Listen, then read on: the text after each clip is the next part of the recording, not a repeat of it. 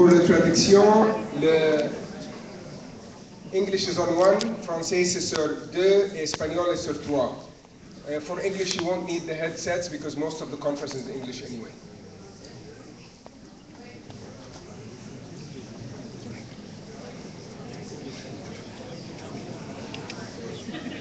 Cinq minutes. Ça veut dire. Essaye.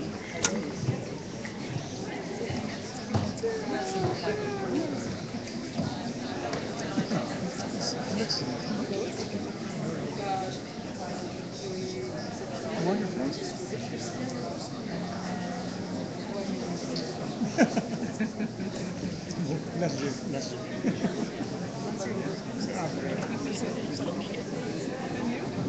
Mexico.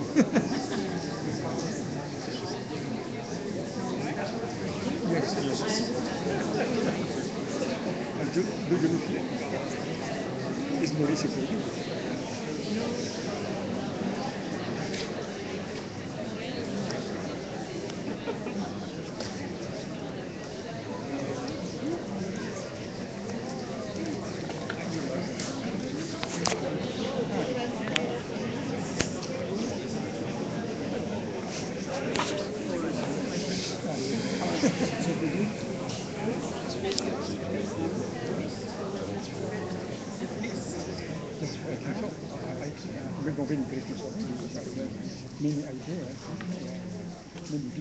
Bonsoir tout le monde.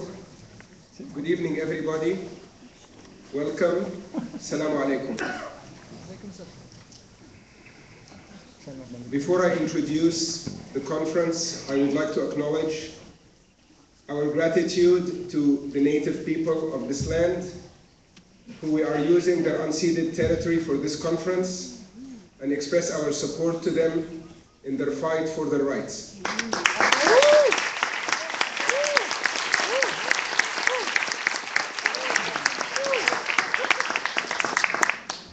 My name is Ehab Lotayef. I am the chairperson of the Egyptian-Canadian Coalition for Democracy. I will be emceeing this event tonight, and I will introduce our other guests in a minute. But first, let me tell you that this event and many other events in the forum about the situation in Egypt in particular were organized by a block of Egyptian organizations comprised of 3 main organizations and other supporters. The Egyptian-Canadian Home Organization is a grassroots organization from Montreal. The Egyptian-Canadian Coalition for Democracy is a Canada-wide group that supports a true democratic reform in Egypt.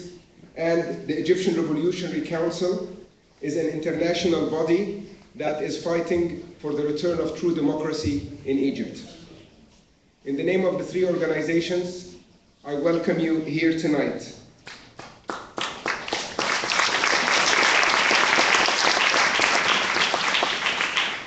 And let me share with you the program of the evening so that you would know how we will go tonight.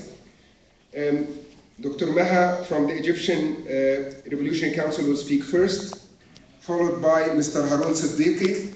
That should take us around 45 minutes to an hour into the event.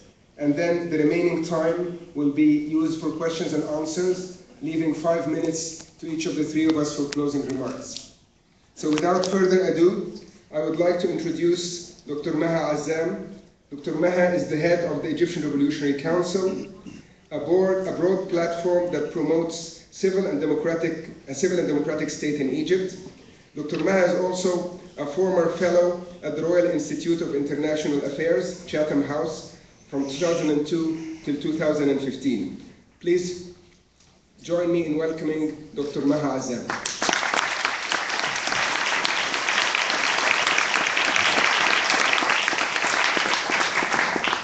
Thank you very much indeed. It's a great pleasure to be here, and I'd like to start by thanking the Social Forum for giving us the opportunity to exchange ideas, to meet, and to learn about each other's causes. We have a great gathering this evening, and I'm very privileged to be here among you. I head the Egyptian Revolutionary Council, an organization that was set up in 2014 as a response to the military coup in my country that stole our nascent democracy and returned us to military dictatorship. It is a broad platform that seeks, as Ehab has pointed to, the creation of a civil state that respects the rule of law and builds democracy in Egypt. A leading country in the region, a country of 90 million people. It should have been given the chance to proceed along the path to democracy. In 2012, Egypt had the first free and fair elections. Those elections brought about a new hope in Egypt. It followed the Arab Spring of 2011. In 2011, Egyptians from all walks of life went out to call for freedom, for bread, freedom, and social justice. Those aspirations are very real, not only to Egypt, but to the whole region. And what we have seen in terms of what people term as the reversal of the Arab Spring is essentially a lull in what I believe will be still a process, an ongoing process that will try to reaffirm the rights of peoples throughout the region. Revolutions happen in waves. They do not happen all at once. We have seen the first wave in 2011. And even in 2011, we must remember that the peoples of the region and the people in Egypt had struggled previously in order to combat and stand up against dictatorship in their country, which existed for 60 years. Egypt has suffered from military dictatorship for 60 years. But today it suffers the worst kind of abuse of human rights and the worst face of military dictatorship. We heard over the last 2 days some speakers tell us about the abuse that is happening in Egypt, from Amnesty International to academics, telling us about the trials and the difficulties of journalists, of women and children. I can tell you that Egypt today, according to Human Rights Watch and Amnesty International, is a country that faces the worst human rights record, one of the worst human rights records in the world. Egypt under General Sisi, since the coup of 2013, has witnessed one of the worst massacres in the modern history of Europe or the world. It certainly is one of the worst massacres in the modern history of Egypt and constitutes a crime against humanity. In one day, which we will commemorate in 2 days, on August the 14th, the regime of General Sisi was responsible for the massacre of almost 1,000 people in a number of hours. People who sat in a peaceful protest, demanding the return of their elected president and saying that they didn't want their democracy stolen from them. The litany of abuse by the security services in Egypt is ongoing today. Only a few days ago, in the prison of Menya, inmates were denied water in temperatures that reached over 40 degrees. People die in Egyptian prisons. Women and men are raped in Egyptian prisons. Egyptian prisons hold young children, not adolescents, but children. The Egyptian judiciary is one of the most corrupt in the world. It is a judiciary that passes execution verdicts in the hundreds and in one occasion over 1,000. The Egyptian judiciary is an arm of the military dictatorship, as is the media in Egypt. After the coup of 2013, the media in Egypt played one of the worst roles seen by any country in the modern era. It played a role similar to fascist regimes in Italy and Germany in the 20th century. It spouted a narrative of hate and created division in society. Egypt today is not just a republic of fear. Egypt today, through its military, espouses fascism, the worst kind of fascism. It creates division between its people.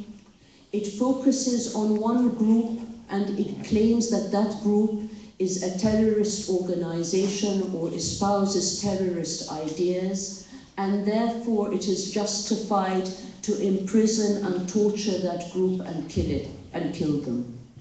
But it doesn't stop at one group. As we know with fascism from our history and from our knowledge of what happened in Europe, it never stops at one group. It ends up including all those who oppose the regime. And that is what is happening in Egypt today. The Egyptian regime not only fights the Muslim Brotherhood, it fights all those who oppose it. The Egyptian regime does not tolerate opposition, and it does not respect freedoms or the rule of law. We've heard a great deal about human rights violations in Egypt. We know that Egypt's prisons now hold over 50,000 political dissidents. But one thing that we should also be aware of is that as we speak out about human rights and as we expose what is happening in a country like Egypt, we must also realize that it is the nature of the political system that we here today must also be opposed to and raise our voices against. It is time that the peoples of the region of the Middle East and of Egypt, which is the case we're looking at today, are allowed to return to their democracy. The West, and the democratic West in particular, should not be supporting regimes that engender fear in their people and create a sense of insecurity for their citizens and breed extremism and radicalization by the very policies they pursue, and therefore threaten not only the lives of Egyptian citizens, but the lives of citizens throughout the world. I'll put it to you that supporting a regime like that of General Sisi is a national security threat to all of us, whether someone like me who lives in the United Kingdom or those who live here in Canada. Dictatorship is not the way to peace and security and stability. It ultimately breeds radicalization and extremism. I studied radicalization for many years in the policy institutes to which I was associated. And I remember looking closely at the extremism and the violence of Al-Qaeda. And at the time we thought that we had reached, in a sense, the most extreme version of radicalization. But look where we are now. We have ISIL. We have seen what has happened in Syria and in the region, and we see the bloody mindedness of the terrorists whenever they strike against the innocents. That is not the world we want to live in. That is the world we reject, and which we believe dictators like Sisi and others in the region help engender.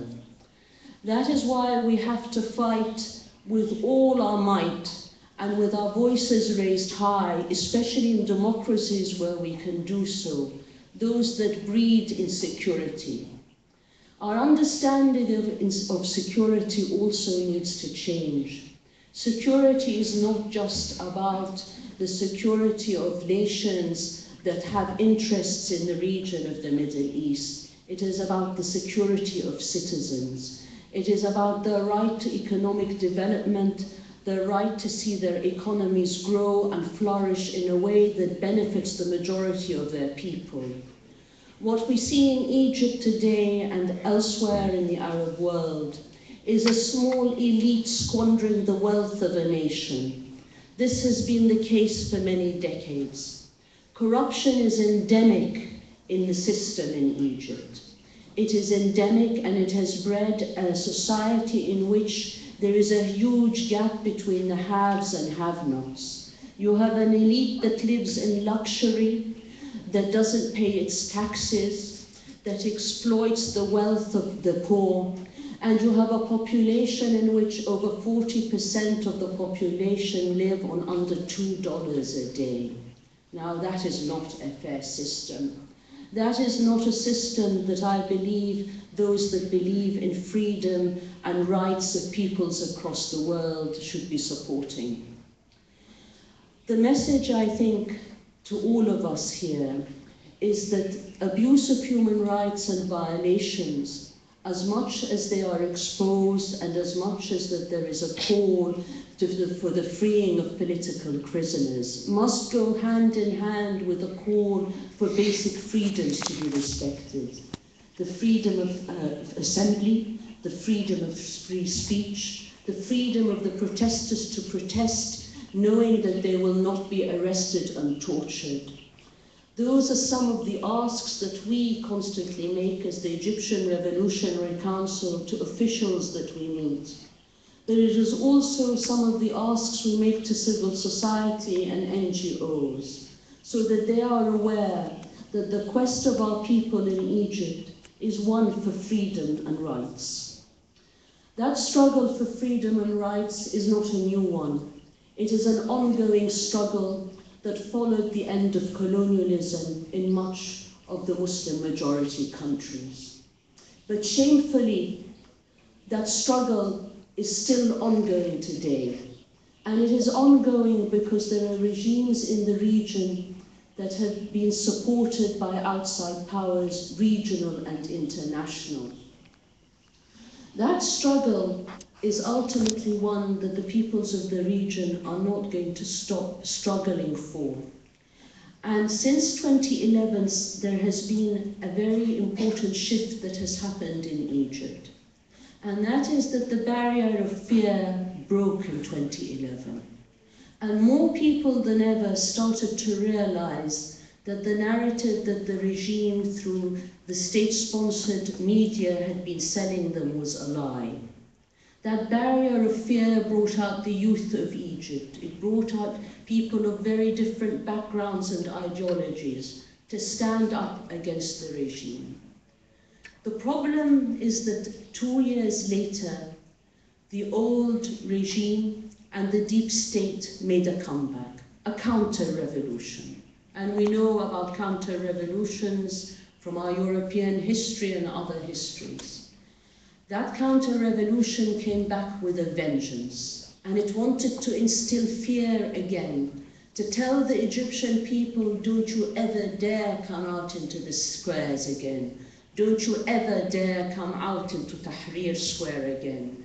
And if you sit peacefully in a sit-in in Rabaa Square, we will come in and kill you and burn you. And that is exactly what they did 3 years ago, which we will commemorate in 2 days' time. The lesson that the Egyptian security forces and the military regime and General Sisi are sending the people of Egypt is that we will instill fear in order to remain in power, and that we will continue our corrupt practices so that we have a coterie of support from an elite and continue to engender crony capitalism in order for us to have the coterie of support that helps us survive. But what has happened today is that, yes, many Egyptians are fearful of coming out.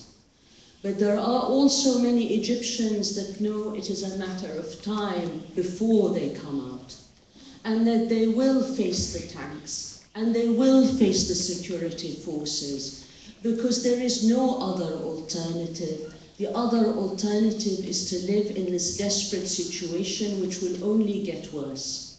The economy of Egypt now is floundering. There are budget deficits. The currency is worthless. Egyptians today, those who live on subsidies, know that the IMF loan that is going to come through will also not make anything better. ultimately to ask a population to tighten its belt when an elite is living the life of kings is not going to be acceptable. You want a government that actually has the trust of its people, that has not stolen from its people, and that then, if it needs to do reforms, carry out reforms, and ask its people to tighten its belt and to accept austerity, then it means that the whole nation is doing so at the same time. Egypt today is a country that is on the brink of change. That change may come in months, it may come in a couple of years, but ultimately that is a very short span of time in terms of history. And what is important is to remember that the Egyptian people will remember who stood by them and who stood against them. Shamefully, the democracies of the West seem to think that the issue of interests and trade supersede morality and ethics.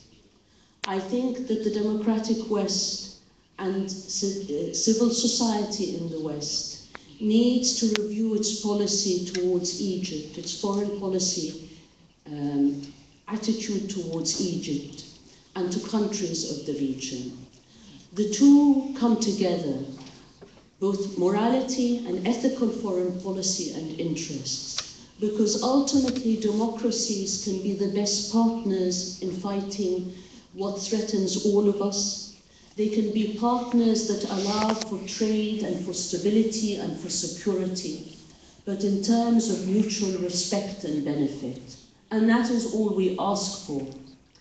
We know that our people will continue to struggle, but our struggle will become much easier if in that process people throughout the world, people of conscience, and there are many, and I work with many in the United Kingdom and throughout Europe and the United States, and I have seen this here in Canada as well, that people of conscience together raise their voices and turn to their governments and put pressure on them and say to them, perhaps it's time that we shape a different foreign policy in regards to our support to murderers and dictators that do not allow the freedom and rights of their people to be respected. Thank you very much indeed.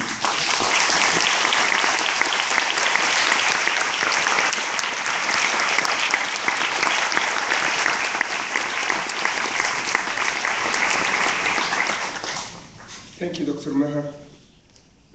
I forgot to ask you to please turn off your cell phones, and I'm hearing something beeping. I don't know where it's coming from, but please try to keep electronic devices at bay. Our next speaker is Haroon Siddiqui. Haroon Siddiqui is the Editorial Page Editor Emeritus of the Toronto Star. He has reported or supervised coverage of Canada for 48 years. He has ultimate knowledge of the evolution of its public policy. He has written extensively on the Canadian model of pluralism and spoken about Canada, in Canada and around the world. He's also reported from nearly 50 countries. A winner of many journalistic awards, he was also awarded the Order of Canada and the Order of Ontario. He is the author of the bestseller, Being Muslim, among others. He describes himself as an incurably optimistic Canadian, and this is the bio that I got. Haroon Siddiqui.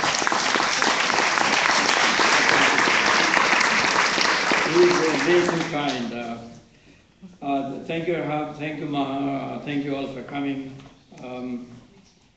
Generally, when we hold conferences or I speak to country-specific topics, what really happens in Canada, Canada is blessed with the diaspora from almost all the world.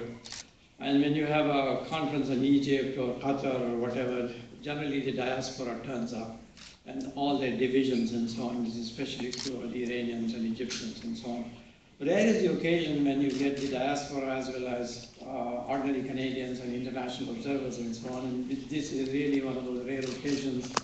So thank you all for coming, and those of you who have come from abroad, welcome again to Canada, the most pluralistic and tolerant and celebratory nation in the world. Like Ehab, I want to acknowledge that we all stand on the territory of the Aboriginal peoples of Canada, with whom we have a very shameful record. But of late, there's a consciousness in this country to acknowledge it and try and resolve the issue. And the highest body in this country, the Supreme Court of Canada, has upheld that the way to proceed is through land claims settlements, and which is what we are in the process of doing. So as we fight injustice around the world, we ought not to forget the plight of the Aboriginal peoples of this country. Maha has spoken very well about what is happening in Egypt.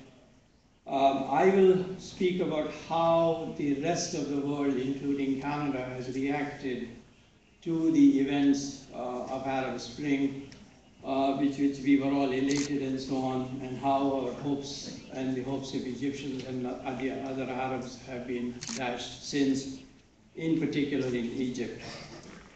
Maha referred to the support of foreign governments, or at least the lack of support for human rights in Egypt and so on. One ought not to be really surprised by what is happening, because the Western record of intervention in the Middle East has a long and dishonorable history. Let's remind ourselves that it was way back, 1798, that the French invaded and occupied Mr. Napoleon Quebec at that time. Through the 19th century, the British intervention and the British constant handling of Egypt, we are all familiar with. First, through controlling shares in the Suez Canal, for example, and that was to ensure the shortest possible route to India, my whole country, which was then ruled by the British as well.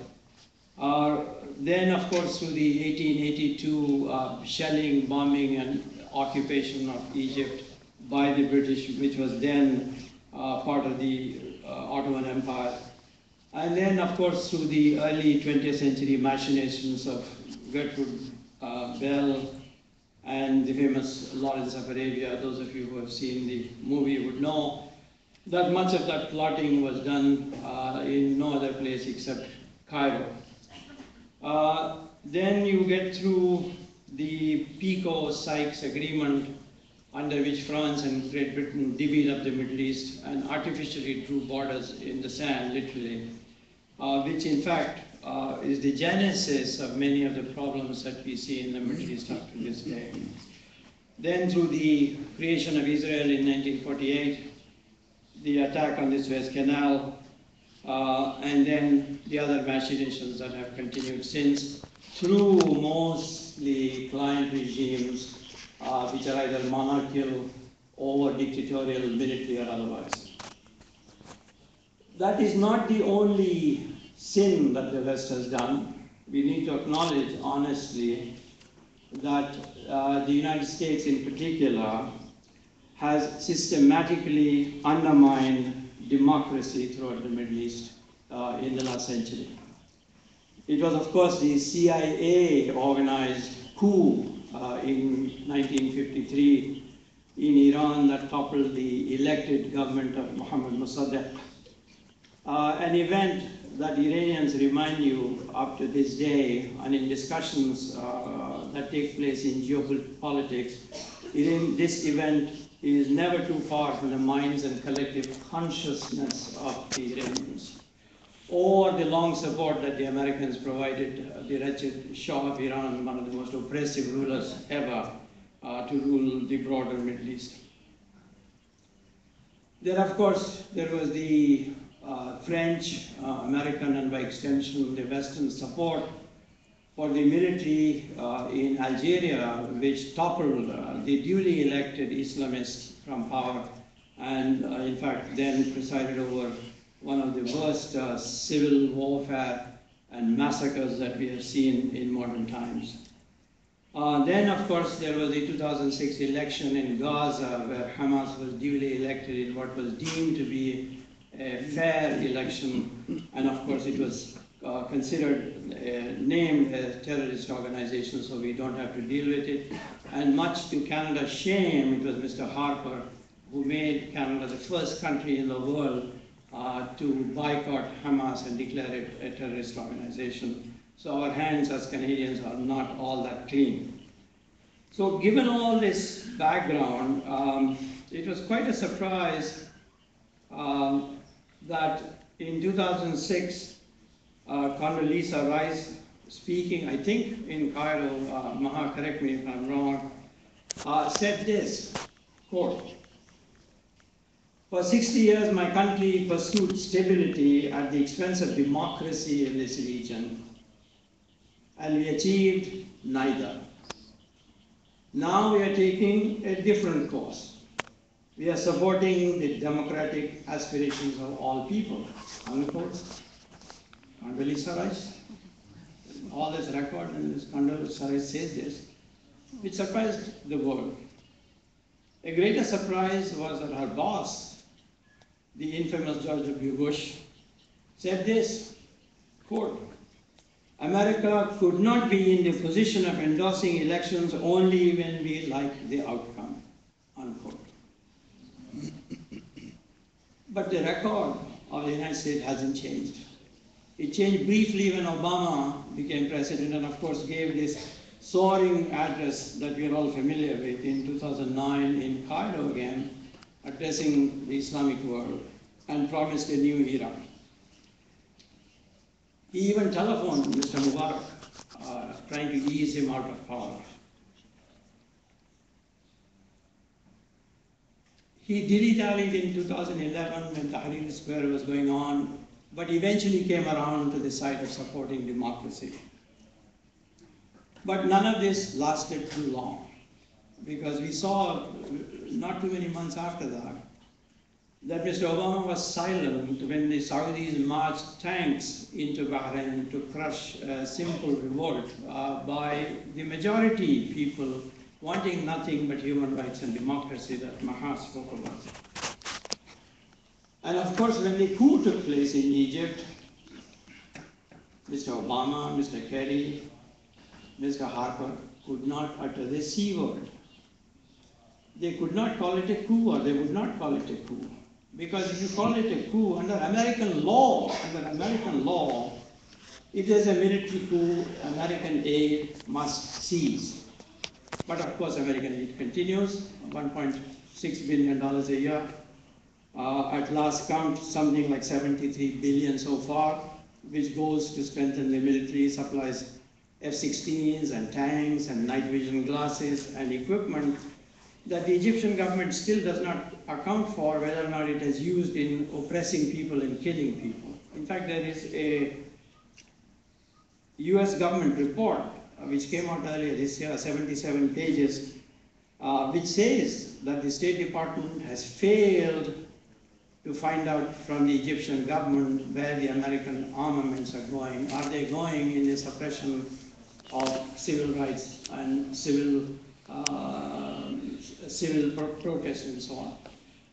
This debate is familiar because this debate has been taking place in Canada vis-a-vis the armored tanks that we have supplied to Saudi Arabia, for example. And the question always has been, and the Global Mail has been in the forefront of this, is whether or not any of that equipment was used in Bahrain, for example, or is it being used in Saudi Arabia? We could not get a straight answer from Mr. Harper, nor have we got a straight answer from the Trudeau government so far.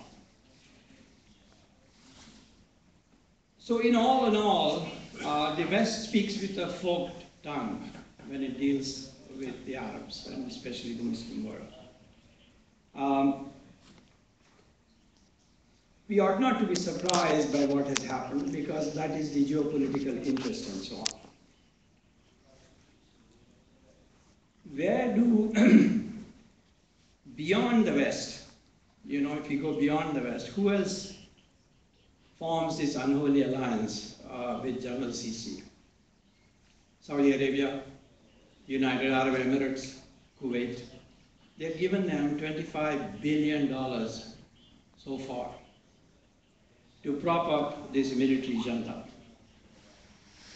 Why Saudi Arabia, why is the United Arab Emirates and other monarchies and so on so scared of the Muslim Brotherhood?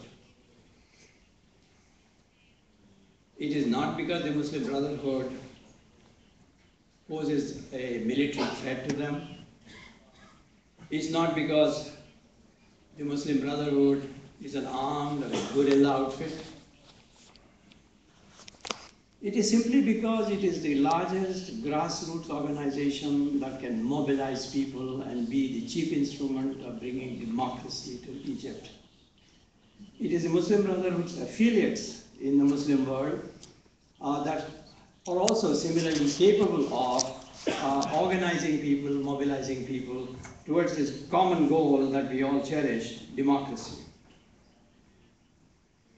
This upsets the status quo. It does not suit the monarchies, nor does it suit General Sisi, nor does it suit the United States or anybody else. Thus, the unholy alliance. There is another unholy alliance, and that is inside Egypt, that works against the Muslim Brotherhood. Even though millions of people voted for the Muslim Brotherhood, not in one fluke election, not in two, but in 8 elections, 2 referendums, 2 rounds each of the 2 houses of parliament, 2 rounds of presidential elections. Despite all those elections and the massive majorities that the Muslim Brotherhood won, it was eventually elbowed out of power. Who was the alliance? Who formed the alliance to bring this wretched result about? One, of course, the army that we are familiar with. 2 are the members of the deep state that Maha tangentially referred to. Deep state refers to the tentacles of a state, which is army, judiciary, academic circles, part of the media, businesses and so on, crony capitalists, that are interested in keeping the status quo because they benefit from it. This is the same deep state that brought about 4 coups in Turkey, for example. So this entire deep state had no interest in the people, whether led by the Brotherhood or by anybody else, forming a government, or displacing these people, or taking away some of their great benefits. The second leg of this unholy trinity is the Egyptian elite. And that elite is of 2 kinds. Those who are in effect waging class warfare on the unwashed. They have their privileges, they have lived a certain life, and they feel threatened by the people. And the same thing, in fact, was seen in Turkey until the election of Mr. Erdogan, whose dictatorial tendencies we can park aside for the time being, but who brought about the first democratic emergence of the people from the inner Anatolia into the commercial enterprise of Egypt and into the democracy, and went on to win unprecedented 3 majority governments, one government getting more popular vote than the last one. So he has his faults, and we can discuss it in the question and answer period. But the deep state reference that I'm giving is exactly the same. The people, the old elite of Turkey, just could not stand all these hijabis and the unwashed from the rural areas coming and doing business and holding positions. A similar dynamic has been at work in Egypt. The other kind of elite, the third leg of this unholy trinity, are these deeply secular people. And there are secularists and secularists of laïcité in France, and secularists in India, and secularists of different kinds. These are the secularists I'm speaking about who are deeply estranged from other Muslims. This is also a phenomenon that we see in Turkey. It's partly a function of the colonial legacy, because the way the Brits ruled and the way the French ruled in Nigeria, for example, is to put up an elite, westernize them, put them in suits and so on, and one of the first things they learned to do was to look down on their own people. And the second reason for this great estrangement between secularist Muslims, and I use it in quotations, and a lot of majority and pious people, is also a reaction to some of the excesses of some of the religious Muslims who have been intolerant not only of Christians and Baha'is and other people, but of those Muslims who are not pious to the extent that some of these religious Muslims want them to be. So this divide, this polarization is deep and it's real. What these secularists and these opponents of Muslim Brotherhood say about the Muslim Brotherhood and the Muslims is so vicious that commentators have said, I've got my time. Commentators have said that it reminds them of the kind of language that was used against the Jews in Nazi Germany in the 1930s. Or it reminds me of the way these people talk about the Muslim Brotherhood and so on. They're fascists, they're terrorists, they're dogs, they're pigs. The language that is used, ironically, is about the same as Islamophobes use about all Muslims these days. The extreme irony that we have this parallel. There are several other parallels that are worth mentioning. One I have mentioned, the deep state. The second one is that this coup that has taken place has been one of the most vicious coups that we have seen anywhere in the world. The massacre that Maha spoke about, for example, was worse than the Tiananmen Square murders in Beijing, which killed maybe 300 people or up to 900 people or 1,000 people. It's in the same league, it's worse than, for example, what we remember all of us, 1975 Soweto in South Africa. How many killed? 169. Or the famous 1960 Sharpeville massacre in which 69 people were killed. So here we're talking 900,000 people killed in cold blood in one day. In fact, it's in the same league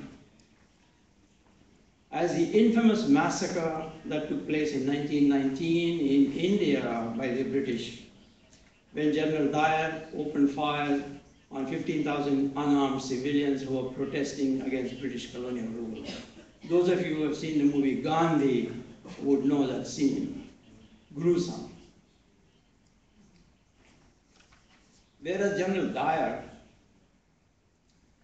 was prosecuted for that crime, General Sisi has not been. That was 1919 and this is 2016 and the parallels are so strong, but that General Dyer was prosecuted and David Cameron traveled to India 3 years ago to apologize to the Indians for that massacre. We await the day when Mr. Sisi would be prosecuted or the military regime apologizes for it. This coup has been one of the worst also in the extent of the damage that has been done. 2,500 people have been killed so far. Officially, 32,500 are in jail. Maha speaks of 50,000, nobody knows for sure. And there are repeated reports by international organizations of torture and other forms of abuse and wholesale disappearances of people. This police state is akin to or worse than the communist states during the Cold War in Eastern Europe. Same iron grip on the people, same kind of intelligence agencies, Stasi and others and so on, are working away and nobody trusts anybody else.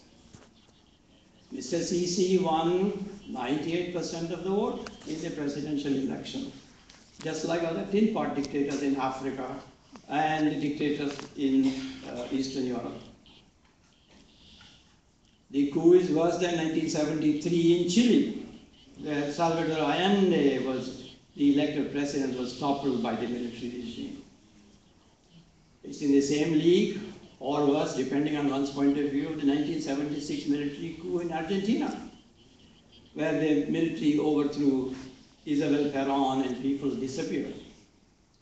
And of course, those of you who are from India and Pakistan would know the coups in Pakistan. General Ayub Khan first, General Yahya Khan, General Zia-ul-Haq, and General Musharraf. There's one more thing. The most common thing about some of these coups is that sometimes it is welcomed by the people because they're so fed up of the chaos, they're so fed up of corrupt regimes and so on, that in Pakistan, when Musharraf took over, sweets were distributed in the streets. People were so happy. But some of the dictators and so on actually bring some efficiencies, turn the economy around and so on, and do make the trains run on time for a short time. Mr. Sisi has not even done that. The economy is going on the tubes, and we can discuss about the economy.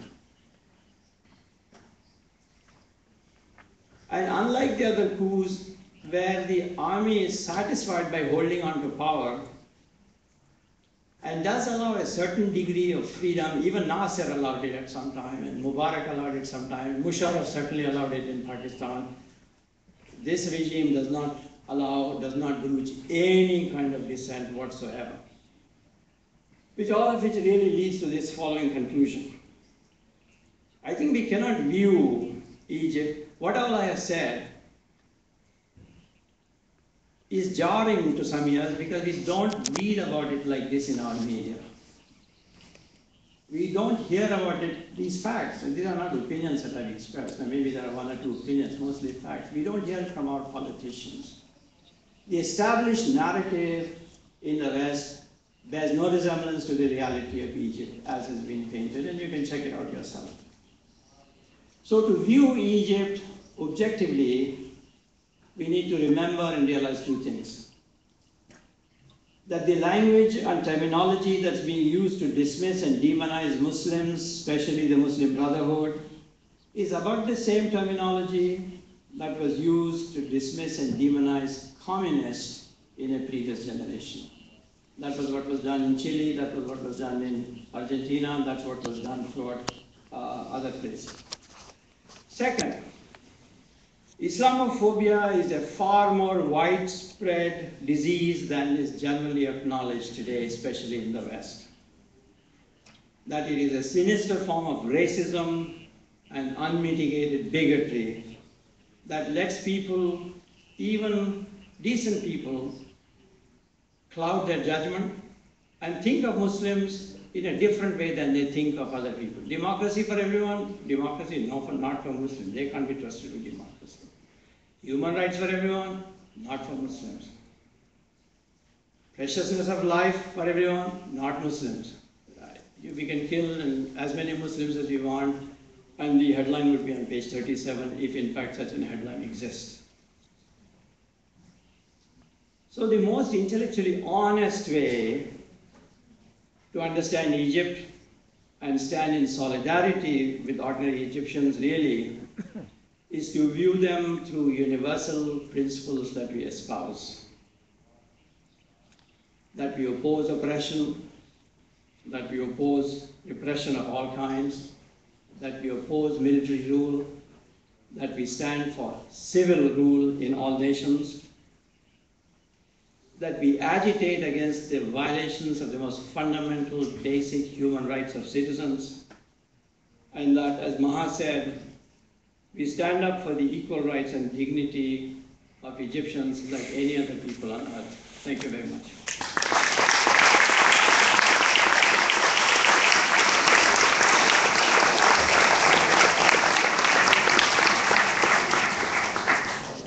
Thank you very much, Haroon.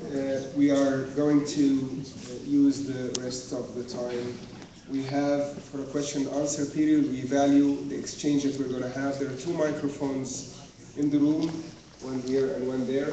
Please line up behind the microphones for questions. I will try to balance the number of people we take from both mics. If there's a long queue on one, I will take more from that side. So please, let's start with the gentleman that's already at the mic. One of the problems what you have in Egypt is very sinister and very cynical. is that what you have is a civilian fascist as well and a military fascist oligarchy that's seeking for the money. The military in Egypt has tremendous industries, tremendous money, and Morsi himself was trying to pilfer that and was trying to pillage that. And many of these civilian oligarchs are basically hungry for that type of money from the military industries that Egypt has. And even Morsi, if you consider him a Democrat, he actually was telling the Egyptian Brotherhood to go and join ISIS and fight in Syria. So by very nature, he's a terrorist. He actually was encouraging and sending the Muslim Brotherhood to Syria. And we know what the consequences are there. And this is what happened with Saudi Arabia. Saudi Arabia was afraid that this demagogue was going to be out of control and going to topple and have tremendous problems in Saudi Arabia. But what you do have is two fascist groups. One is a civilian fascist democracy, and the other one is a military government, fascist government. There is really no democracy in Egypt. Thank you.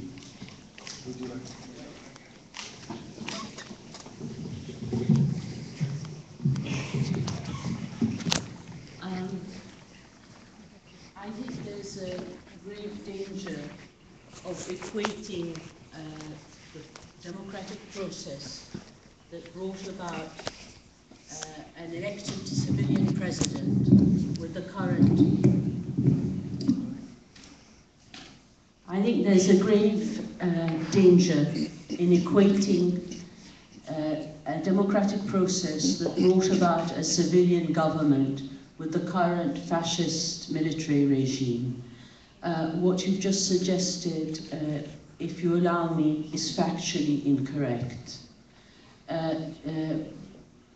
The support of Morsi's government for those fighting the dictatorship in Syria did not involve support for ISIS.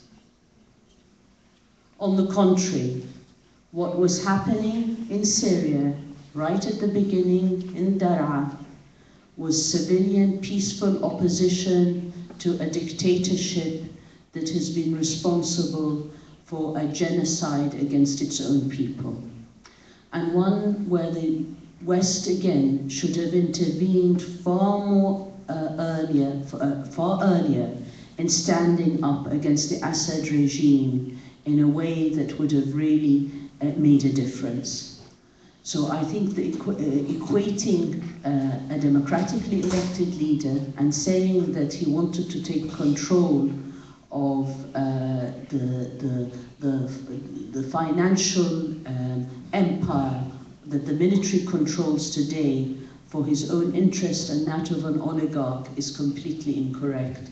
On the contrary, one of the main things that made Morsi very unpopular was that he wanted to instigate taxes on those that were wealthy, that there was going to be far more accountability, that he was going to start weeding out corruption. What we were going to start seeing in Egypt is accountability, and we wanted to see that process continue. The democratic process in Egypt is not connected to one man. President Morsi was the choice of the people in 2012. If we had respected the democratic process, we may have seen the Egyptian people choose another president 4 years later, or they may have chosen the same president. But that choice was taken away from the Egyptian people, and that is precisely where we want to go back to, so that the people choose, and that a system is not imposed on them, and certainly not a military system. Thank you. I think that's Haroon.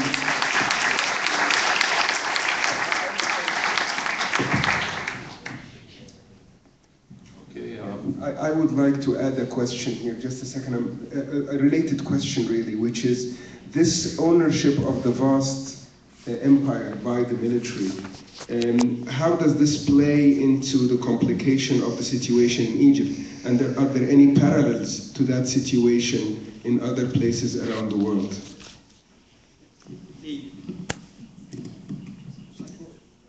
Of course, course, there are parallels in Turkey, for example, that I spoke of deep state. There's a parallel in Pakistan, similarly. What really happens is that a lot of public enterprises are controlled by the army, and they become public corporations and so on. And most of the retired generals end up as CEOs of these corporations and cross-subsidize each other. If you go to Karachi, for example, there is known as a defense colony, and you go to Islamabad, there's a defense colony. What is a defense colony? Defense colony is taking vast tracts of choice land and leaving it among each other at subsidized rates. The Pakistani military and deep state, by one estimate, controls between 20 and 25% of the GDP of Pakistan. In a poor country, if in Egypt, millions of people live on $2 a day, the situation is no different in Pakistan. But in terms of absconding with a quarter of the GDP of the country, Pakistani army has no trouble doing so. So there are examples like that in Turkey, in Pakistan, and of course there is example like that in Myanmar until this recent democratic election, and the military junta continues to enjoy great benefits.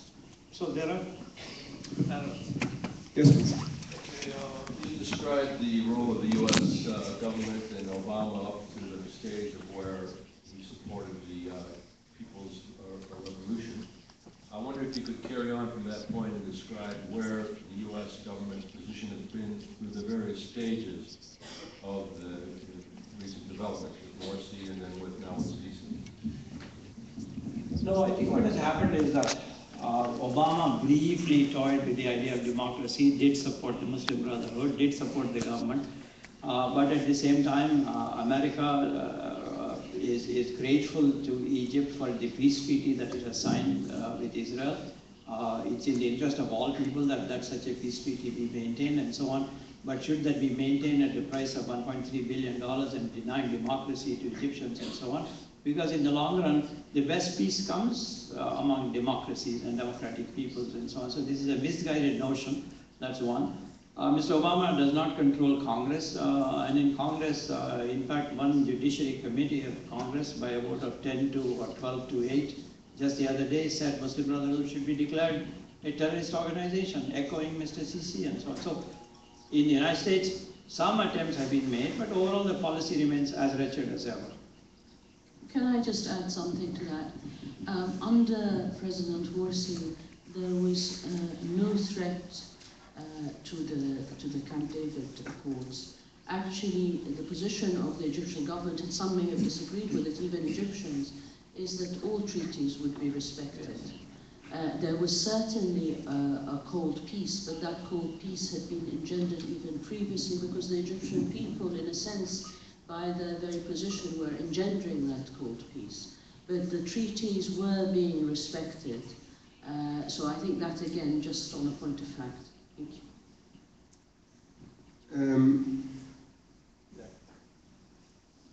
Yes, go ahead.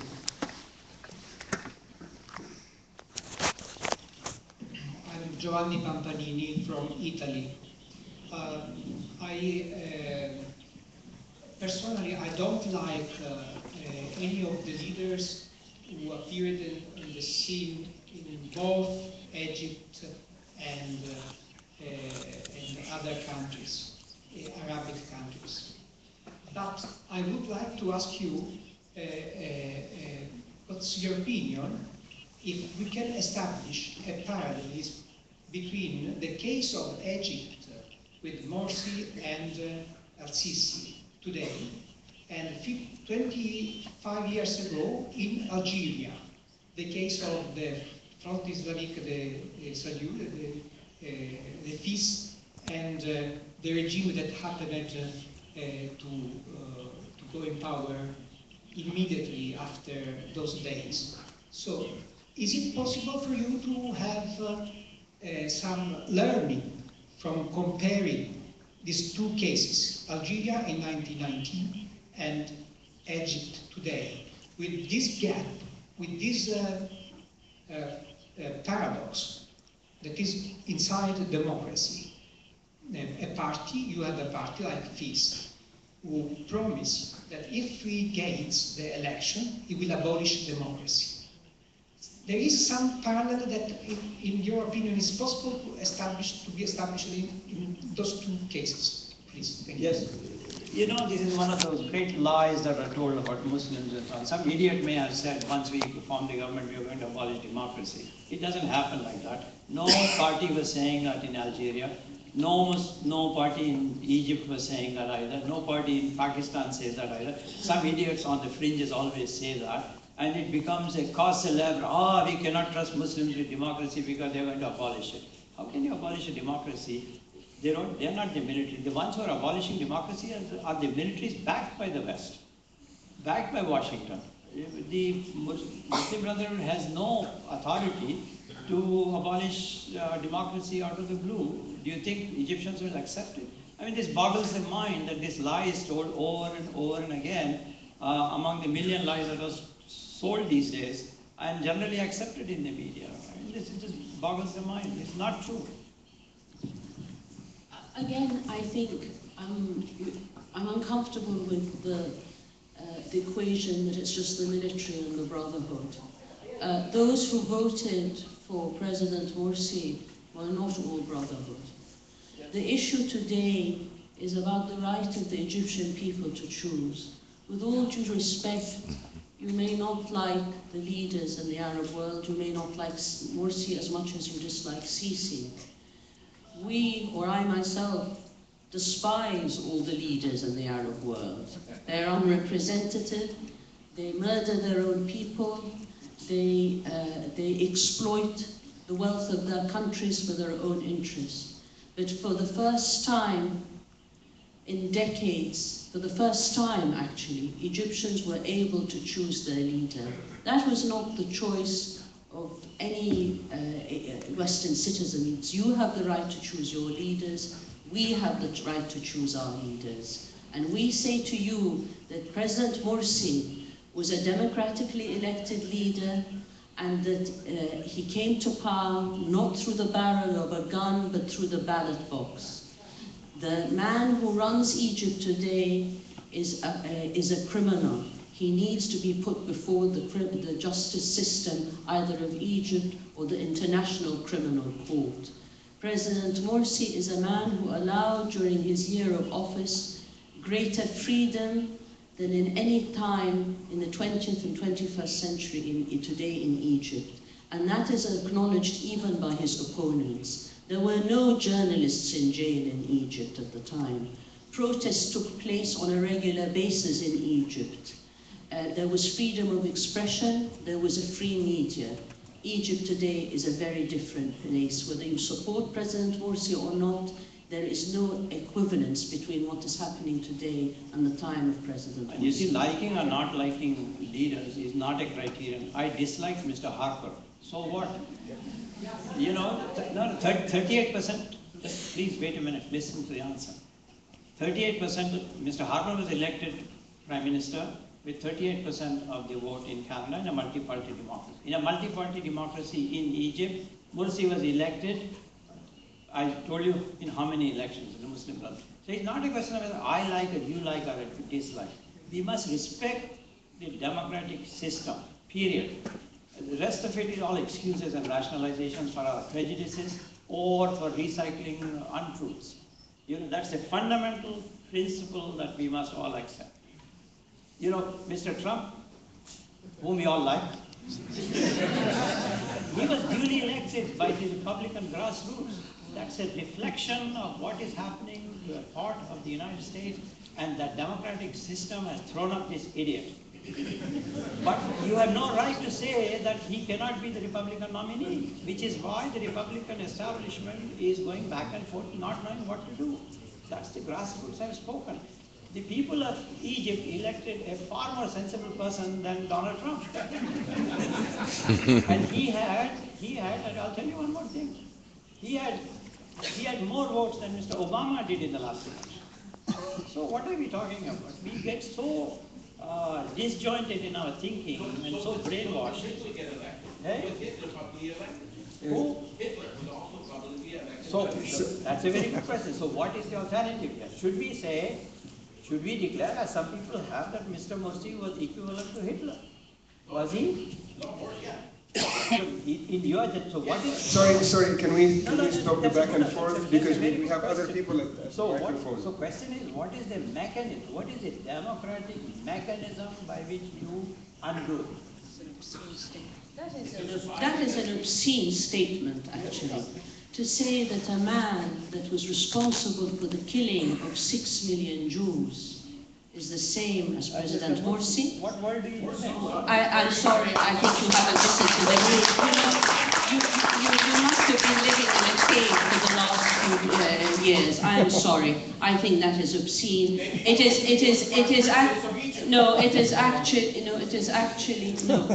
is actually an obscene statement to make, not against President Morsi, but against the people of Egypt. Yes, please, go ahead, please. Hello, my name is Bonnie. Okay. Please go ahead. Thank you. Let's clear the air. Hi, my name is Bonnie, and I'm from the United States. And because I'm from the United States, I lack a lot of information on things that are happening in the Middle East. I do not know how to get good information, and the things that you're telling me are very new, and I totally believe you.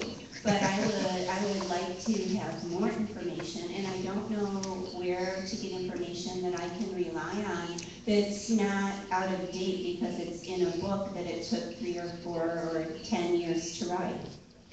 Check by yourself. Please look at the Human Rights Watch reports, the last 2 Human Rights Watch reports, or the reports since the coup, and look at the latest Amnesty International report that was written that came out just a couple of weeks ago.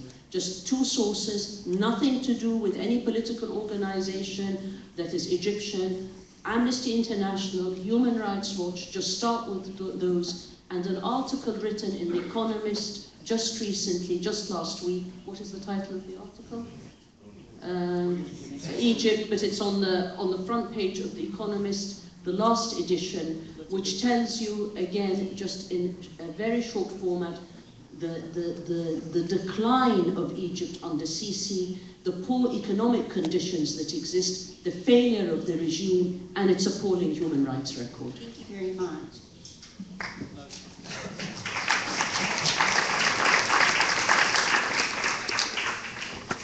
Please go ahead.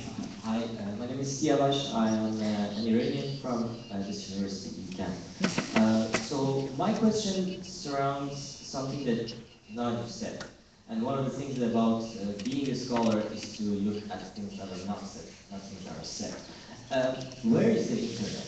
Where is the information communication technologies? When one of the biggest things that everybody talked about during the Egyptian uprising and the Arab Spring was kind of a follow-up of the 2009 Green Movement in Iran, where people went on internet, on Twitter, Facebook, YouTube, whatever you want to consider, and they used that to find a way to get the information out. So the lady who was here before us would know a thing or two more than what the official media talks about. So at this point, does the internet even matter for bringing any form of uprising or any form of democratic reform in Egypt? Does information communication technologies matter when there is deep state? It mattered a great deal. It mattered a great deal. It helped bring about the Arab Spring, and this information is available. You see, this leads to another observation. You mentioned Iran, 2008, Green Revolution, and so on. There was an appetite in the West to hear it, to know that people were opposing Ahmadinejad, that people were opposing mullahocracy in Iran. There is little or no appetite to know in the West that Muslim Brotherhood is being persecuted today. So it's really a reflection of our collective self, what is happening here, which is why I said what I said. We need to clear our minds of our own prejudices that we have, not against Morsi, not against Muslim Brotherhood, but the widespread prejudice and bigotry that exists against Muslims today clouds our imagination. You can be as anti-Muslim as you like. We live in a free country. You can be as anti-Islamic as you like.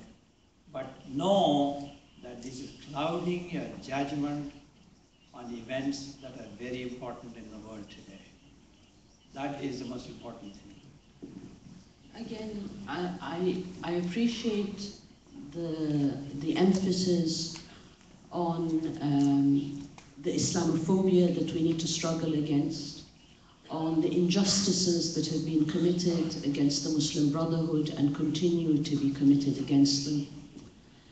But, and I'll come back to the issue about the social media, but we must remember that in Egypt today, society as a whole suffers.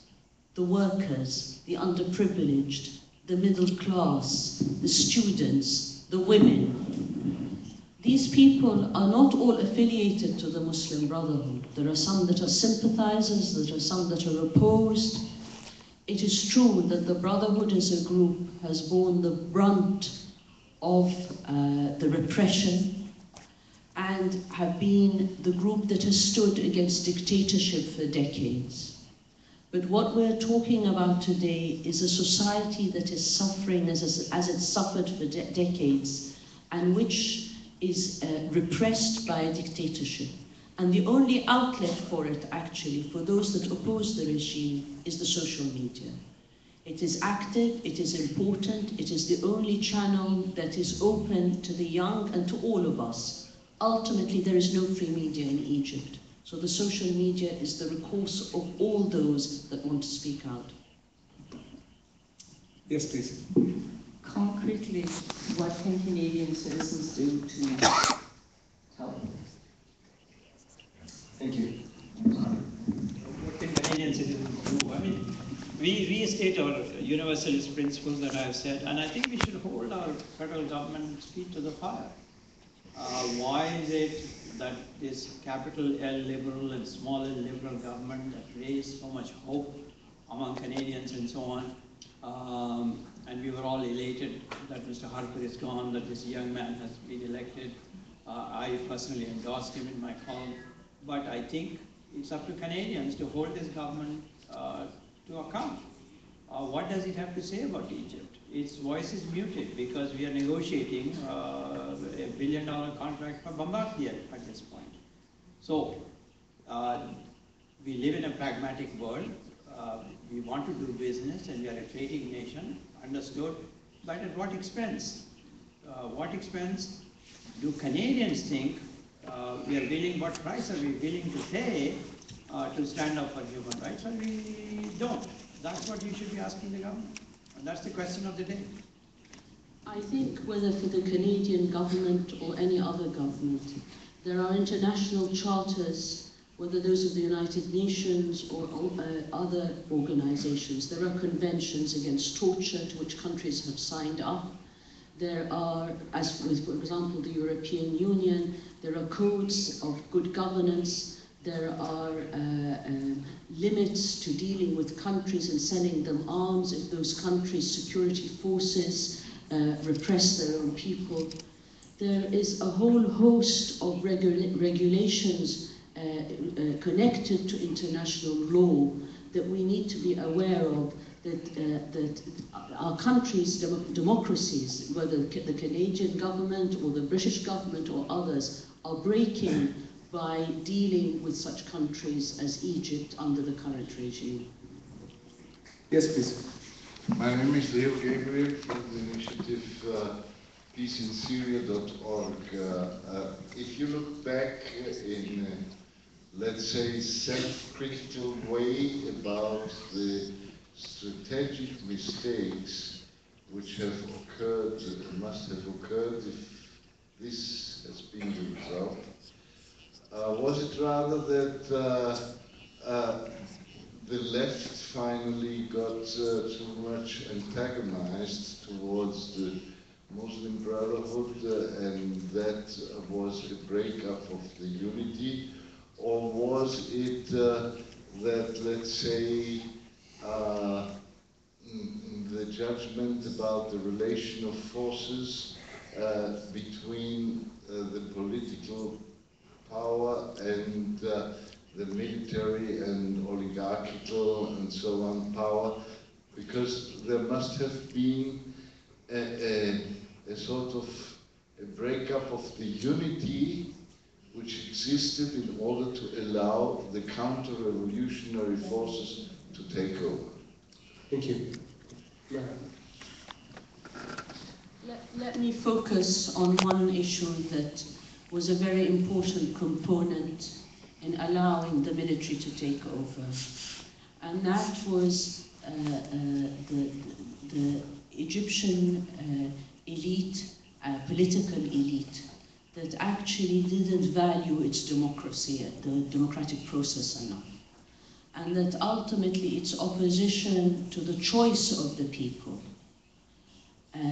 through free and fair elections made it stand on the side of allowing a military coup to take place. They are complicit. They are complicit, I repeat, in allowing the military takeover to take place.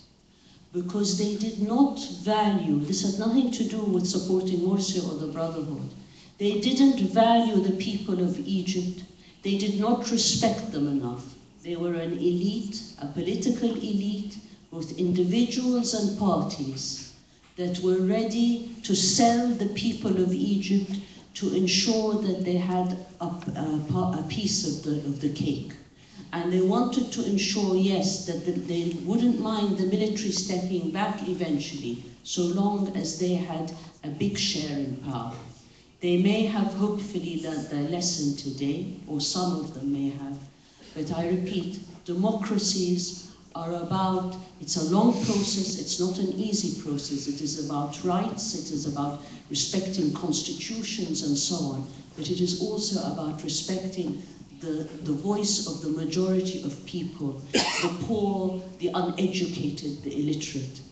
I will tell you one thing, in Egypt today, we know that there is an elite that still continues to refuse the fact that the majority of people have the right to choose. They may not want the military, but they will not accept the voice of the majority. And that is precisely what we have to struggle against.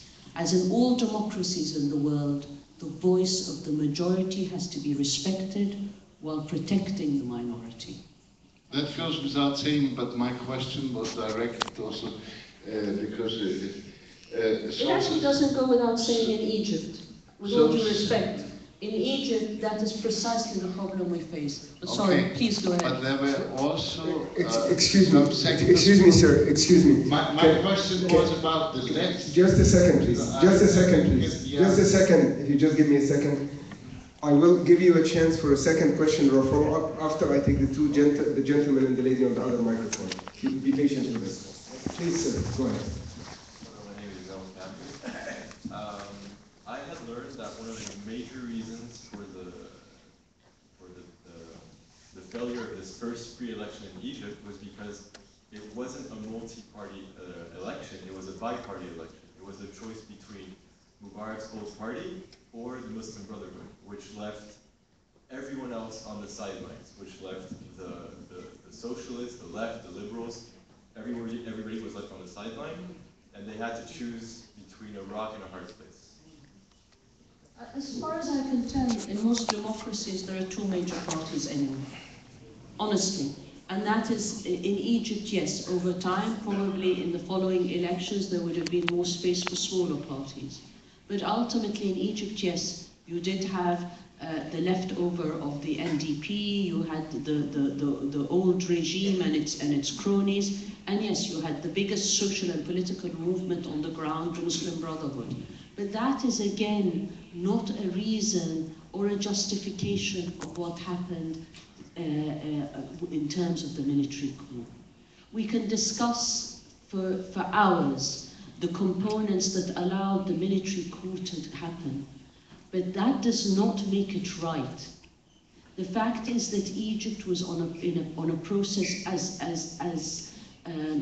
as many shortcomings as it may have had of going down a political process that would have allowed for greater democracy over time. That was hijacked, and the Egyptian people are left now with a military dictatorship that is supported by other democracies in the world, and that is what we are voicing our opposition to. In response to your question, let me just remind you that the United States also has only two parties. That does not obviate democracy. There are many other factors. It does. I don't think the United States is an example of this. No, it is an example, because if in fact your question is valid, we have only two choices in the United States. It has its drawbacks, but it does not stop democracy from playing itself out in different forms, in different ways, and so on. So, whereas your question is valid, it's valid only to a certain point. If there is no silver bullet in a democracy, these things take time, and over time, different voices would have been heard. I do believe that other parties in the United States can still get elected. They can be elected. Okay. They can. Good luck. After asking the question, can you please leave the microphone so we can go on? Thank you. You and I are having a friendly exchange. Hi, my Yes, name please. is Elva. I'm from Paris. In reference to your response, doctor, you said Canada, country, and Britain, for example, could stop dealing with Egypt to support the citizen there. My question is more, as a citizen from a rich country, shall we call to the boycott of Egyptian products to support Egyptian citizen or Arabic world to bring to freedom and democracy? Like I'm trying to think at a local. Yes. No, if I'm not mistaken, the French government continues to supply missiles to Egypt, if I'm not mistaken. And you should look for whether or not France is supplying any military equipment to this military junta. And you as a citizen have every right to and a duty to call for an end to the supply of such military things to this government, so long as there is no democracy in Egypt. That's a very concrete step. That will hurt them. Would you like to add something? I think that there is a lot to be done also in creating awareness and pressuring parliamentarians and academics and civil society as a whole to mobilize, to speak out, and yes, to pressure in terms of arms sales, definitely, but also to say that the French government should review its policy towards Egypt, that we as French citizens do not want our country to be supportive of these regimes and to speak out against the human rights abuses and to call directly, not just to be negative, but to call directly for the freedom of assembly and freedom of speech and democratic guarantees for the citizens of Egypt. Thank you. Thank you. Yes, perhaps I was not clear. Try to make your question clear so you get a clear answer. Clear enough. Of course, the oligarchies all over the world are not democratic. It goes without saying. But my question referred to the left sectors who from a certain moment on split from the Morsi government and even ended up, according to my knowledge, partially to join the movement which finally toppled the president. What has happened within the left? That is a concrete question. Yeah, I think the argument from an outsider, and then I'll turn it over to Maha, you know far more. It is questionable. First of all the leftists, range of ideologies came together in Tahrir Square for democracy, for a very concrete demand of the toppling of Mr. Mubarak. Once that happened, in fact, one of the great criticisms of these people was that they had no ideology, they had no plans, but while they wanted democracy, they want democracy without the Muslim Brotherhood. And their intentions were clear almost from the beginning, whereas they were united in calling for the dictator to fall, rightly so, pent-up feelings of decades of oppression. But once that happened, what did they want? If they want democracy, you have to accept the result of the ballot. You cannot have democracy by saying, we will not work with people who have got 48% of the ballot. So the left really needs to look into its conscience and say, they may have won a battle, but they have lost the war. Mr. Morsi was not a great president. Mr. Morsi may have been the most incompetent person. Mr. Morsi was no Nelson Mandela to unite the people. Mr. Morsi was no Gandhi to mobilize all the people. Agreed. But the left has to in turn ask. The liberals have to ask. You, their friends, have to ask, do you or do you not agree with the basic principle of the ballot box? And do you accept that result or you don't? These people certainly did not, and they systematically sabotaged the government. There is no question about it. No. I have nothing to add. Yeah. Thank you. Please. Deputy, just a comment as my previous sister here about what the Canadian citizens can do or Canadian government can do to decrease the supporting or cut the supporting to the military regime in Egypt. Clearly, there is a big agreement between the military university and the police universities in Egypt and universities here in Canada.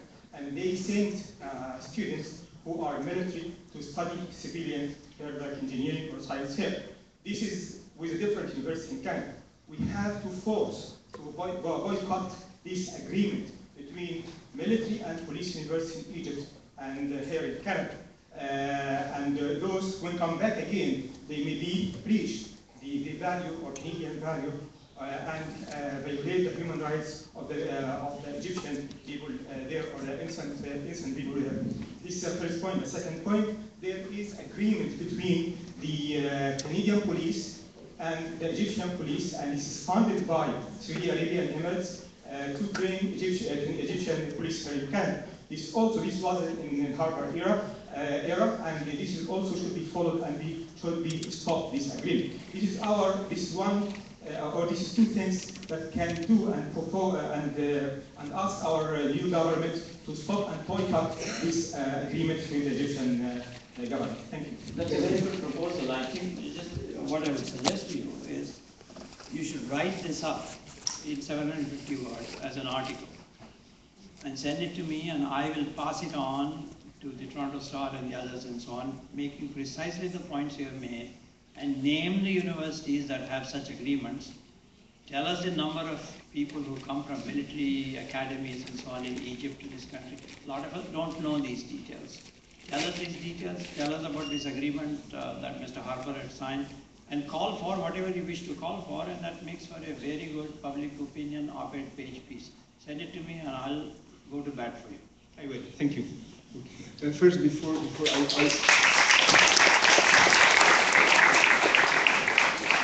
would like to hear Maha's comment about this kind of action as well, but before that I want to say, just because our time is running out, we have two persons at every mic. Please, nobody else should line up the mics after that. Thank you. I think the proposal itself is very important. It needs to be exposed to the Canadian people. But let me just say something about security sector reform and the idea that, and that was a major thing after the election of President Morsi in 2012, how to reform the security sector. They really didn't have a chance to get anything underway. But let me say the idea of training the Egyptian police force. It may sound, in theory, a good thing to introduce good practice, but I think we have to go a little bit deeper than that. What you're dealing with, what the Canadian government is dealing with, is a regime that's a dictatorship. That ultimately you may teach the security forces that they shouldn't shoot a protester in the head, that instead there may be tactics that are kinder, so that the Egyptian regime starts looking a little bit better, that it becomes a little bit less embarrassing for the Canadian government and other democratic governments to support General Sisi. That what we are after is, yes, better practice by the security forces, But we need something much more deep than that, much more important. We need representative government and security forces that don't quell free protest. What the police force will be taught is tactics that are less embarrassing, that are less deadly, which, yes, is a good step.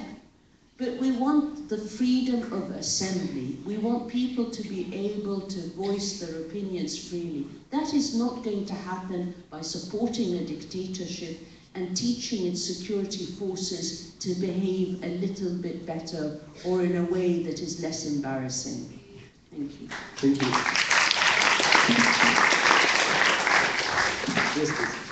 I have a quick remark and then a follow-up question on that. The quick remark relates to the idea that there was only a dual choice in the elections in Egypt. That was only the last round of multiple elections. The first parliament elected after the revolution, the number of political parties that actually got candidates into parliament in Egypt was in the double digits. And within such a vast field, the Freedom and Justice Party had 43% of the seats when there is double digits parties. And in the presidential election, we started out with 11 candidates. And among 11 candidates, Mr. Morsi came first and had more than 25% of the vote. It was only in the second round, which is the runoff election between the number 1 and the number 2 candidates, that it was a dual choice. The follow-up on that is, at the time of the coup that toppled the only democratically elected president we've ever had in Egypt, at that time there were preparations underway to elect the next parliament. My question to you is, under the new constitution in Egypt, would that parliament have been able to impeach the president, to remove him in some democratic manner? And if that is the case, why did the opposition to Mr. Morsi not try to go through the election of a new parliament that could remove an unpopular president, and instead chose to call on the military to intervene? Thank you. Very simply, because it would have lost. Very, very simply, I believe that the Egyptian people would have not gone on, and the parliament would not have gone on to impeach him. I think we were sold a lie. We were sold a lie as the Egyptian people. We had a choreographed, a very beautifully choreographed opposition, paid for by rich Egyptian businessmen and the United Arab Emirates, to tell us that there was real opposition to President Morsi. They would not have allowed even for the last round of parliamentary elections, because they knew that even if the numbers of the FJP were lower, they were still going to come in as the majority. And I think what we're being denied today is a symptom of exactly that.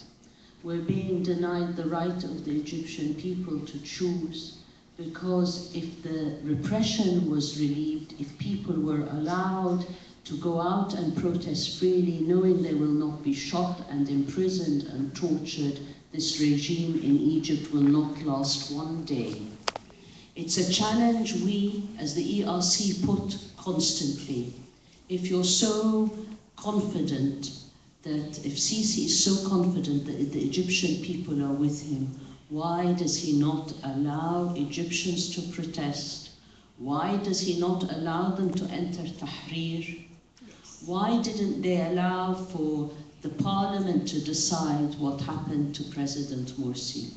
Because I believe they knew that they would lose, and today they will lose, and tomorrow they will lose if they open the space, the political space, for freedom of expression and freedom of assembly.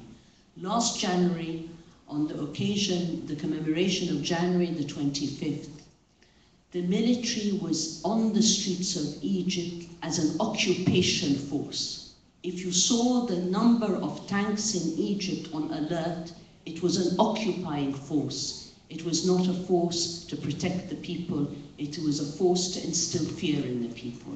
This is a military regime of the worst kind, and it is shameful that we sit in a democracy, whether in Europe or in North America, and are unable in some way to challenge our governments to review their policy. Something needs to be done.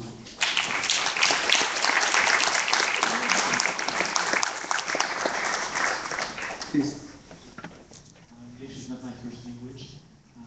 I hope my question would not offend all the efforts that you were doing. And it's quite a naive question, I think. I wonder if the way the morale and the consciousness of the military and the police,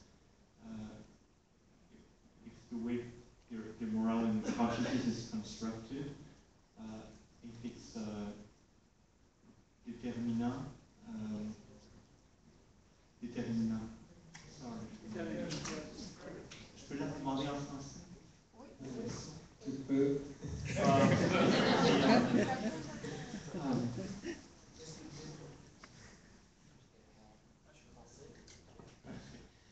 Merci. Je me demande si la façon dont la conscience et la morale des militaires, de l'appareil répressif, la façon dont cela est construit, ou même permis, ou même toléré, si c'est déterminant dans ce que vous avez vécu en Égypte. Moi j'en doute, mais c'est très naïf. Et si c'est déterminant, je me demande si vous pourriez nous dire comment c'est constitué cette armée avec la façon dont elle accorde son allégeance, la façon dont on a toléré qu'elle ait un pouvoir économique important, comment ça s'est construit et quelle serait la caractéristique d'une armée démocratique, par exemple. Moi, je ne pense pas que c'est fondamentalement différent, mais est-ce qu'il y a une différence telle que, par exemple, une armée occidentale garantit un certain respect de la Constitution, par exemple? Je crains d'être pas clair, mais c'est le mieux que je peux faire.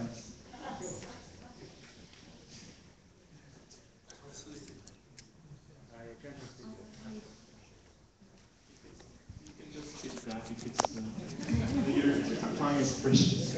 I can translate it. It's okay. I can translate it. It's a very clear question about that. How can you describe an army and police forces went to this low level of morale that could be constructed an army? How an army could be like this? And if this is a case, we have compared with other armies that we never see something like this before. So how army can go to this deep like this, low level, and how can we construct an army that is not going to be like this?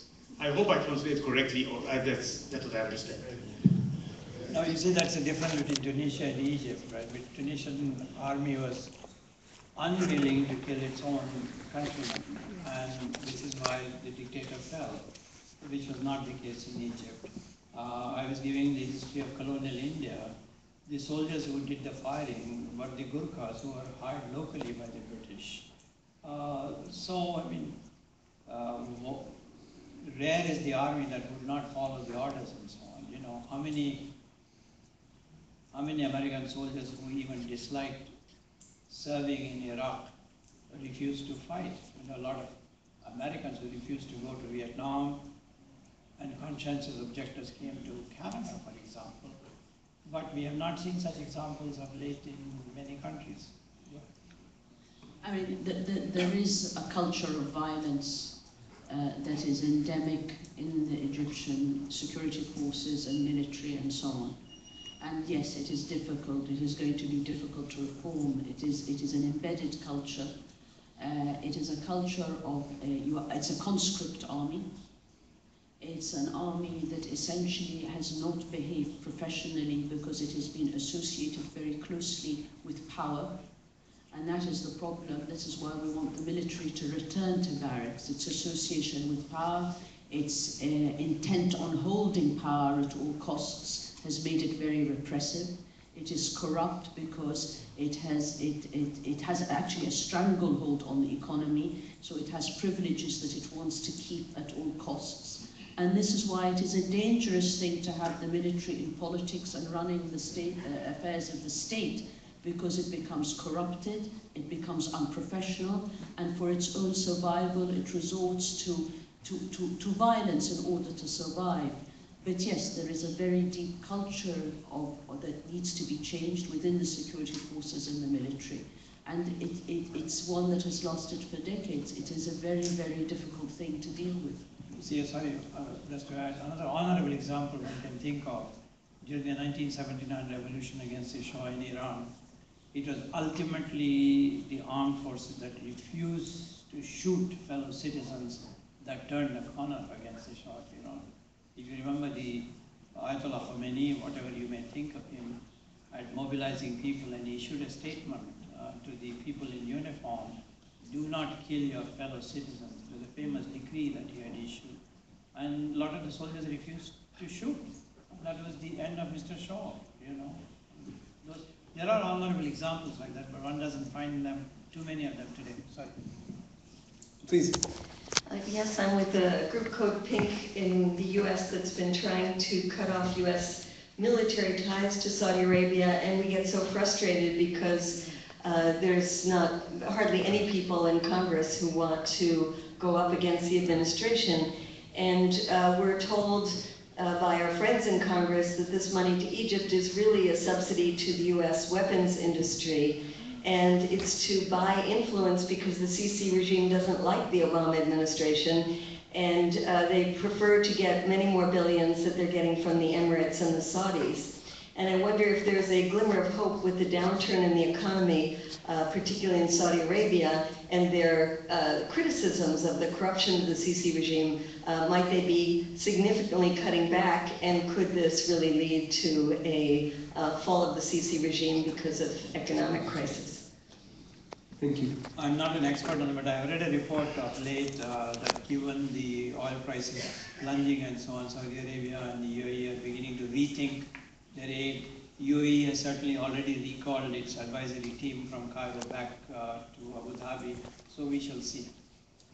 I think for a long time we've expected a different position from Saudi Arabia, yes, because of the downturn in the economy and because of also its long-term interests and so on, that it may find that its support for Sisi may ultimately be detrimental. This hasn't happened because I think despite the economic constraints on Saudi Arabia, ultimately I think it tends, unless it can find an alternative in Egypt that is also very much under its wing, it will continue to support this regime, because whatever the economic problems, of course they will play a part in terms of how much aid can be sent to Egypt.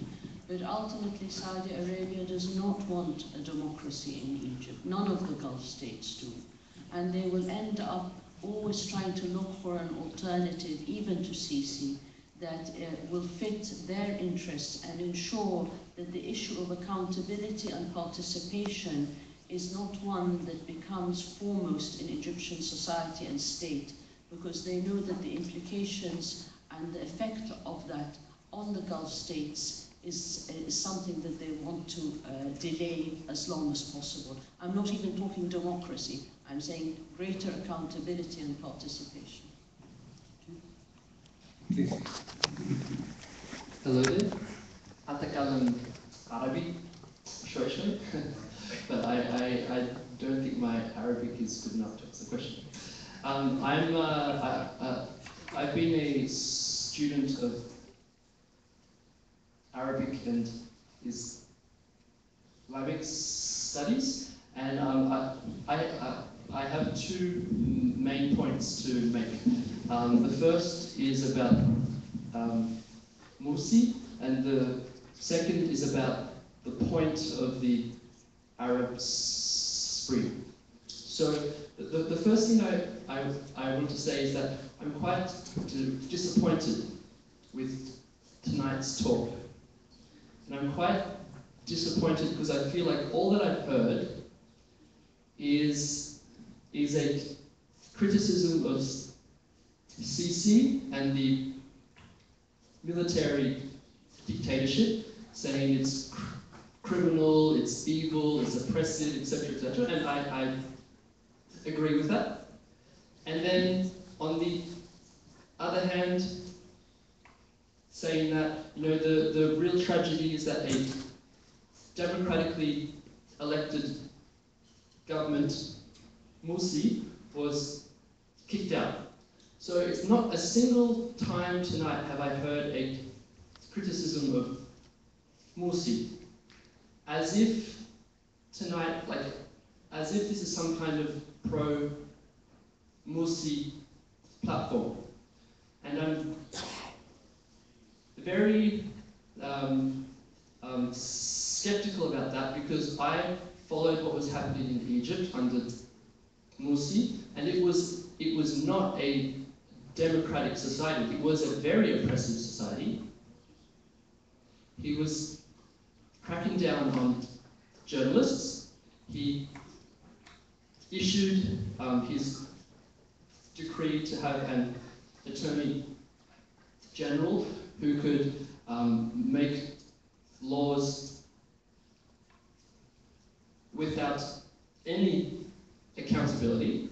So he was in the process of becoming a dictator, and that there is and also all of the economic concerns which sparked the Arab Spring, the poverty, the inequality, the corruption, that was not being changed, and that's what sparked the further uprisings in 2012 and 2013 that eventually made him so unpopular that the military moved in. So I'm saying I'm just very disappointed about tonight, because it's a very one-sided picture about what's happening in Egypt, because all I've heard is Sisi is the problem, the military. I've heard your point. Let me respond to it. Let's see if he's finished. And Let's get a chance to finish your question. Yes. And just because he was democratically elected doesn't mean that he's a good leader.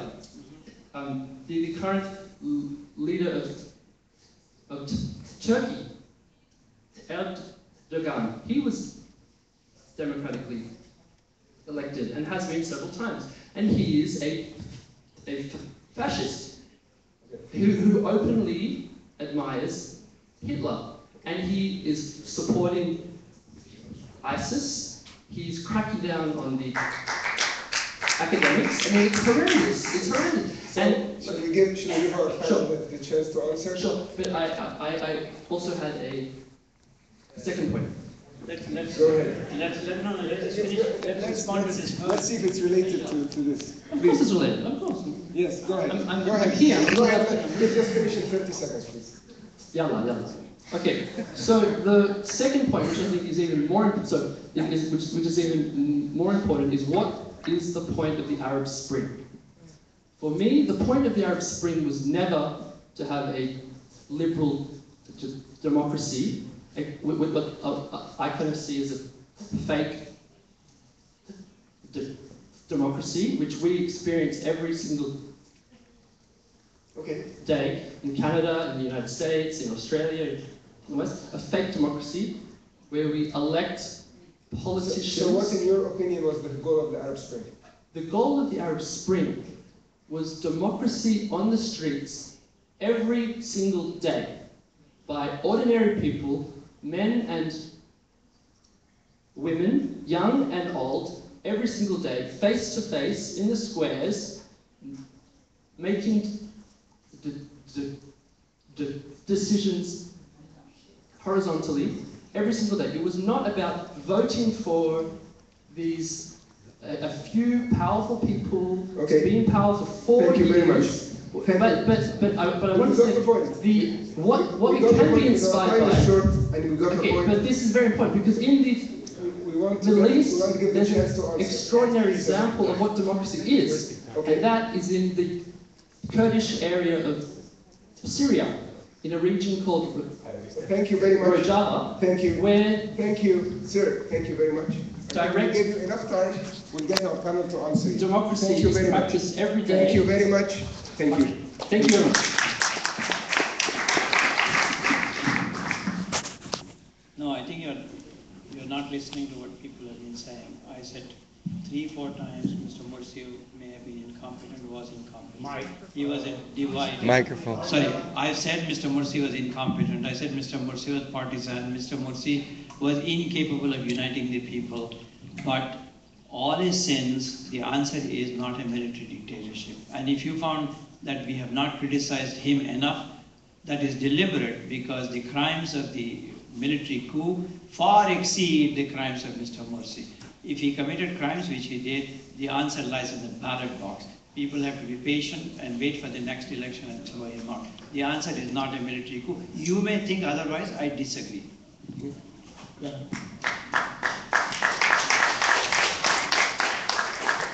I think the issue here is a defense of the right of people to choose. They may have chosen someone in 2012 that you find unpalatable or unsavory, but the issue is their right to choose, and that is what has to be respected. Now, the fact that we concentrated on the violations committed by the military regime is a very important issue, because in reality you may be aware of it, and I don't know how many people in the audience are aware, but the reality is that democratic governments have pursued policies to boost this regime and support it and legitimize it. And therefore we have, in a sense, emphasized this. And there is no bias in that. Dictatorship throughout history has committed crimes that are known, but people continue today to say that these crimes have been committed, to write about them, even though they have passed, and even though the culprits have been brought to justice. In the case of Egypt, the crimes are committed as we speak, and no one has been brought to justice. So we must not be silenced, and we must continue to insist that the regime in Egypt is criminal, and that there is no equivalence with a democratically elected leader, even if some people don't like him.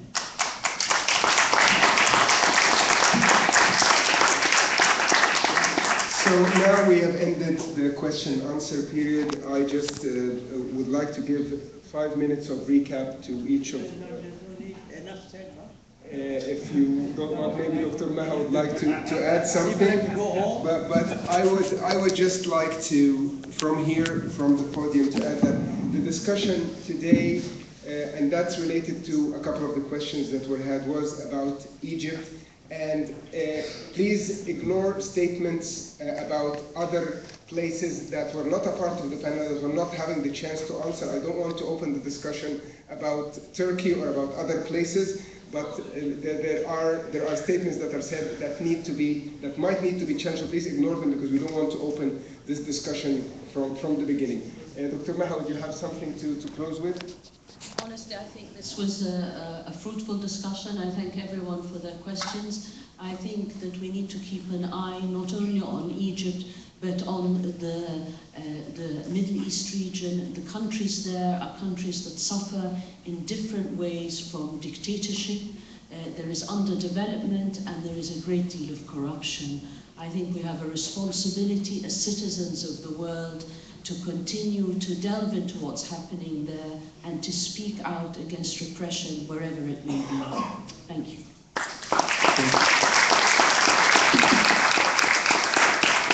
So, with the closing of this panel, this is also the closing of the public events of the World Social Forum.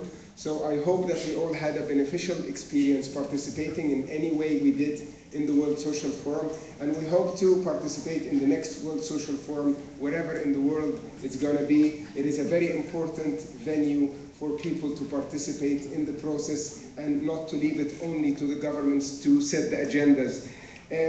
For the Egyptian bloc that organized this conference in particular, I would like to remind you and invite you that, as was mentioned, in 2 days it will be the 3rd anniversary of the Rab'a massacre, which was one of the biggest massacres that happened. And in the closing of the World Social Forum, the closing event in Jari Park, 12 o'clock, please join your Egyptian brothers and sisters and others from all over the world who would want to commemorate this massacre, and make sure that by our voice it will never happen again, not in Egypt, not in anywhere else in the world. Thank you very much for being here with us.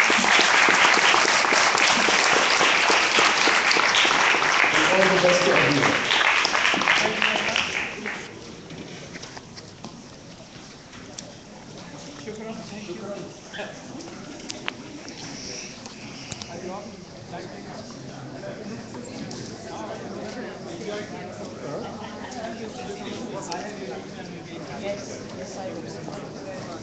Thank you.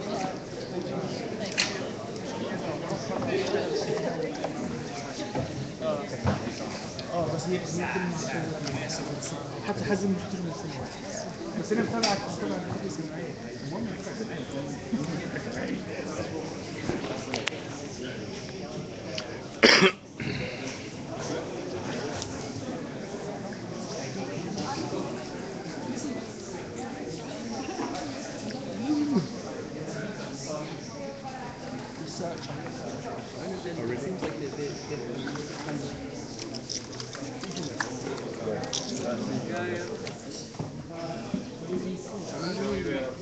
One last thing, on your way out, there's a petition asking the Canadian Parliament to study the situation in Egypt by a human rights hearing.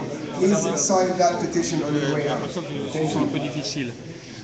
you.